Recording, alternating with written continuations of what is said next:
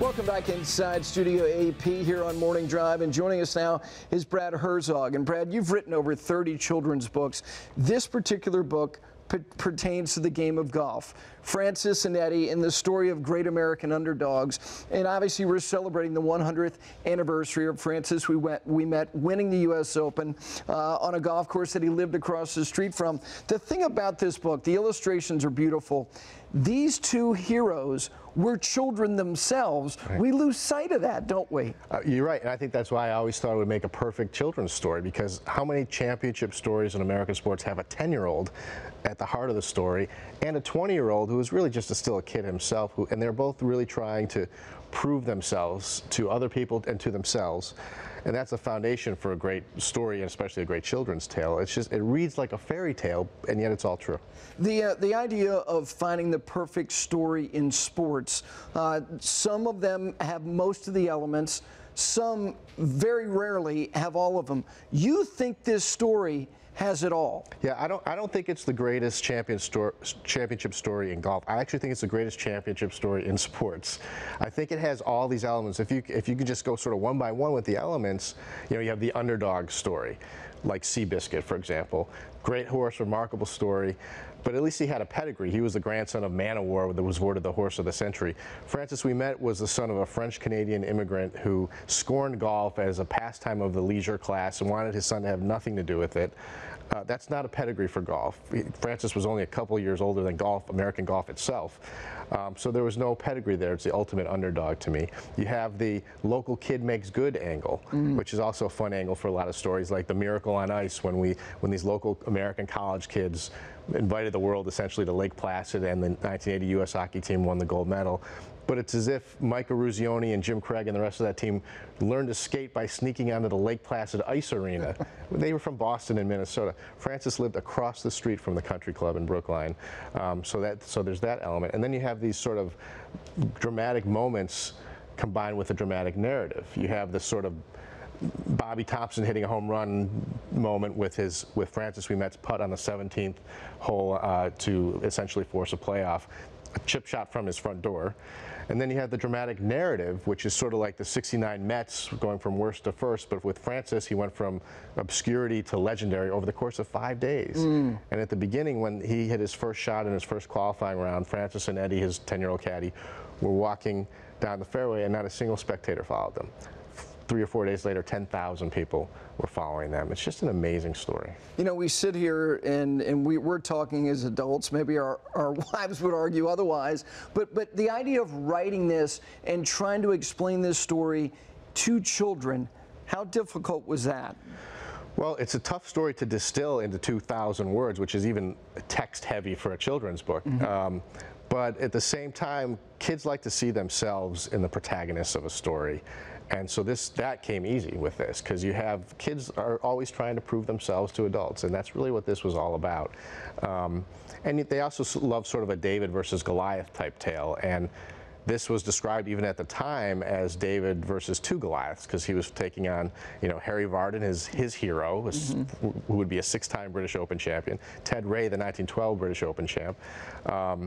It was as if, it's sort of like the NC State basketball team in 1983 when they beat Houston. That was great because David beat Goliath, but this was like as if NC State had beaten Larry Bird, Kevin McHale, and the Boston Celtics. It's that much better of a story, I think.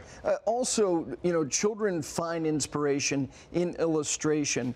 The photos, you were very particular about who you chose to do this, because photos and imagery by itself can inspire children. I think so. You have to, I had control over who I chose for the illustrator of this book, and there's a friend of mine named Zach Pullen who I'd always wanted to work with. I love his illustrations, and we'd never gotten to work together. He loves golf. He's a very good golfer. He's a scratch golfer. He's, which is perfect, and he's laid back too. I worry enough and slice enough for both of us, so that's a perfect combination.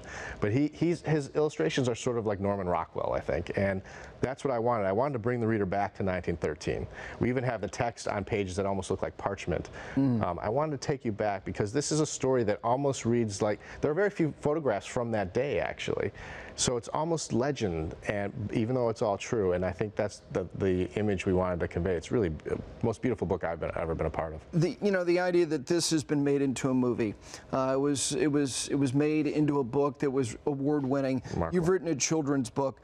In your mind, in all your research, who do you think got more out of the other in this relationship? Eddie to Francis, or the other way around? You know, I think that's a great question. I don't know if I can answer that, because I think they both, at the time I would say, well, Francis got a lot out of Eddie, because Eddie, this 10-year-old kid, settled him down. You know, there's a famous moment where former President William Howard Taft is watching, and that would make any golfer nervous. And Eddie turns to Francis and says, "Who's the big fat guy?" And it settles him down. And he says, "Don't worry about watching the ball. I'll watch the ball." Just a mantra they kept saying. So Francis needed Eddie, but Eddie needed Francis too, because Eddie needed to prove that he was worth something. He hadn't been living with his father for a few years. Francis was his hero in the sense that Harry Vardon was Francis's hero. It was just the perfect combination. This, as Mark Frost once said, it's as if you could pick the perfect person to settle Francis down. It just happened to be someone half his size. Yeah. And that just makes for a great story. And the best thing to me about this story, beyond all the physical stuff and the David versus Goliath and the underdog and all that, is the fact that it's really a story about loyalty and family. There's my two favorite moments are the one moment where, before the playoff began against Harry Vardon and Ted Ray, where one of Francis's friends came up to him and said, "I think I should caddy for you today. So you need someone who knows the game and knows the course."